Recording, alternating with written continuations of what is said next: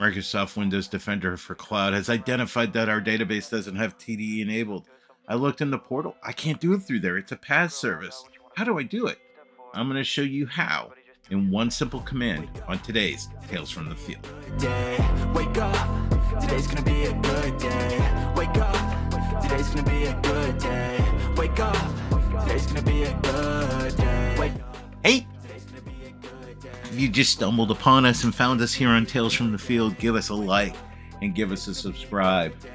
For all those loyal subscribers who like that train that keeps rolling down the track on our roundtable sessions, if you know, you know.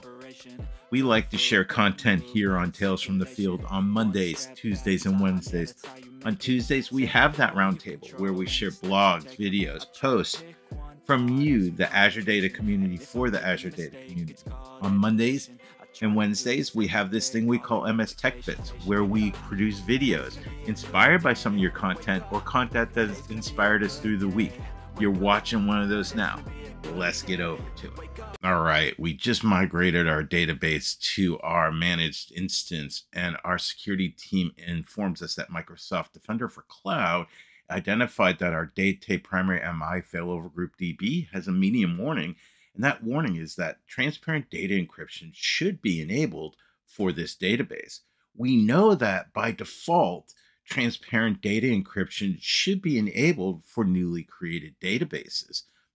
I wonder why it's not enabled, right? Well, if we dig a little bit further here, we can see that a database that's recovered that has TDE enabled on it will inherit that certificate that we move over to the managed instance, uncovering a little bit more of the story. So we know that our database now at this point, by looking back at the source database, didn't have transparent data encryption enabled at the server level. Hence, we didn't have it enabled at the database level on our source system. So we need to enable TDE here after our migration. So we see that we can do it in the portal. Well, we go out to the portal and we're like confused, right? Because it's a PaaS service, we should be able to do this through the portal. No, if we read our documentation a little bit further, for managed instances, we need to enable TDE using Transact SQL. So today we're going to alter the database and we're going to use this DM database encryption keys to look at our encryption and monitor the encryption within our managed instance database. Switching over to Azure Data Studio, we are connected to our data primary MI managed instance. And on the screen, I'm showing a query I've been using for many years to monitor my transparent data encryption. This SQLshack.com blog post will be posted in the description of the video. We can go ahead and run it, and we can see the status of our transparent data encryption TDE for our databases. By default, when we enable TDE, TempDB has TDE enabled, but you can see here, failover group, as we've been identified, doesn't have transparent data encryption enabled. So let's look first here in the portal at our data primary MI. I'm going to go over to the blade over here on the left, and I want to show you something. You can see here, transparent data encryption. We are going to use the service managed key today. You can, on the screen, you can see that I have that radio button selected. You could also use the customer managed key, which is also known as bring your own key, but we're not going to do that here today. All right, let's get back over now to Azure Data Studio to enable transparent data encryption.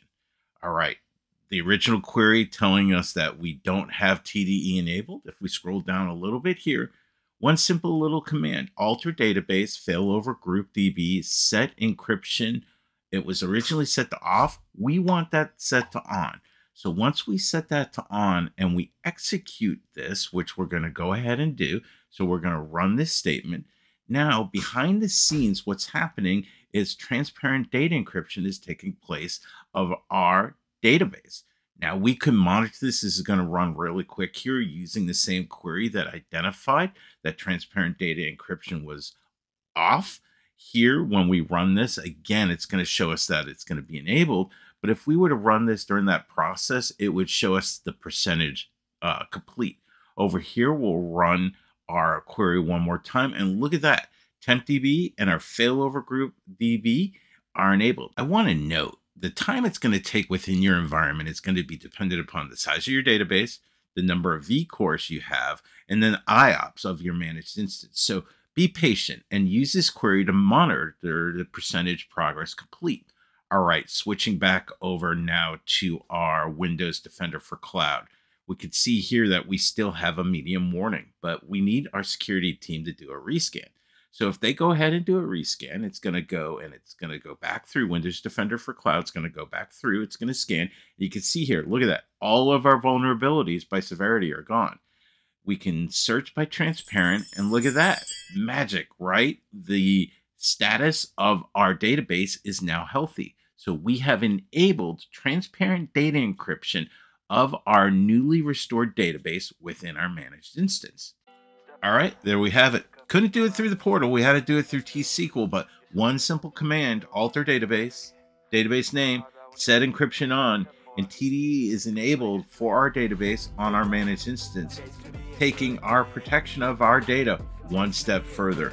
You know where we like to keep this going in the comments down below. Let us know what you think about TDE. Let us know different videos that you like to see.